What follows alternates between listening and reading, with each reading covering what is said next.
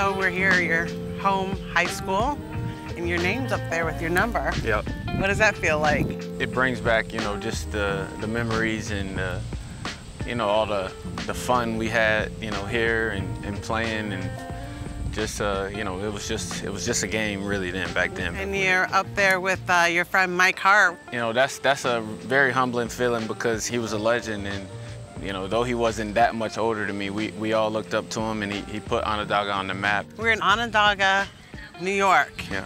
And you have 2 star NFL players from OCS, from here. Yeah, it allows you to be a little more proud that, you know, you made it from such a small, not, you know, small area, but even smaller school. Let's take a look at your field. So does it look the same as it did when you played? It looks nicer. It looks like, it looks a lot greener. Looks like fun. When I was here, it was a grind. We was grinding, but I'll tell you what, on game days, it was a lot of fun. Friday nights were a lot of fun. Yeah. Whole crowds. Whole crowds, man, come to watch us. And again, thanks to like Mike, man, he put us on the map, and so we had a lot of people that wanted to come out and see us play. Quarterback's back is passed off to Murray with a screen.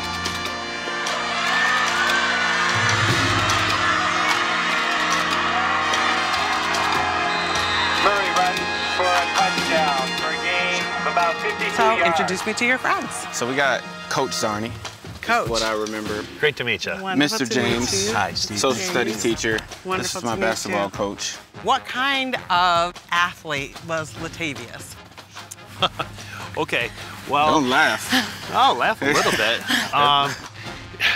I went to a much bigger high school. You know, we had really good athletic programs, and I'd never had an athlete on any of my teams at West Tennessee that was even half of the athlete that Latavius was.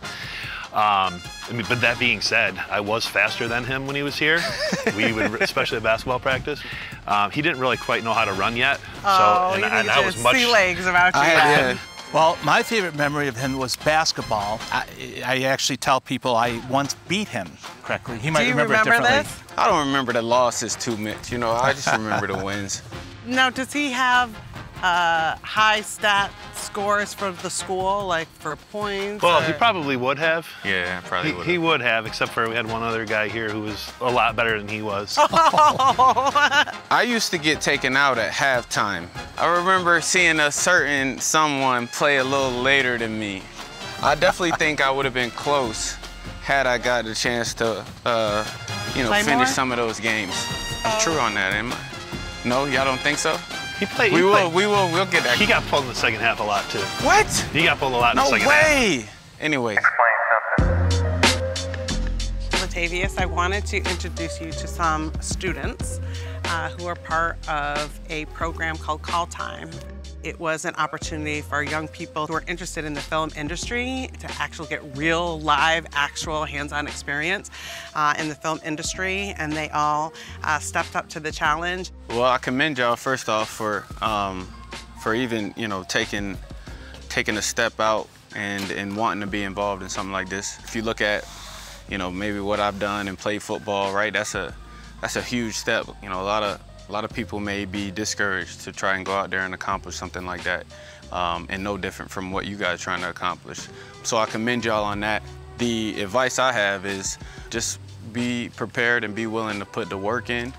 Really going after something you want, it just takes time. And if you're willing to put in that work and sacrifice and maybe even do things that other people aren't willing to do, or give up things that other people aren't willing to do. You know, I know for me, I sit back and I think about you know, my time in high school or my time in college.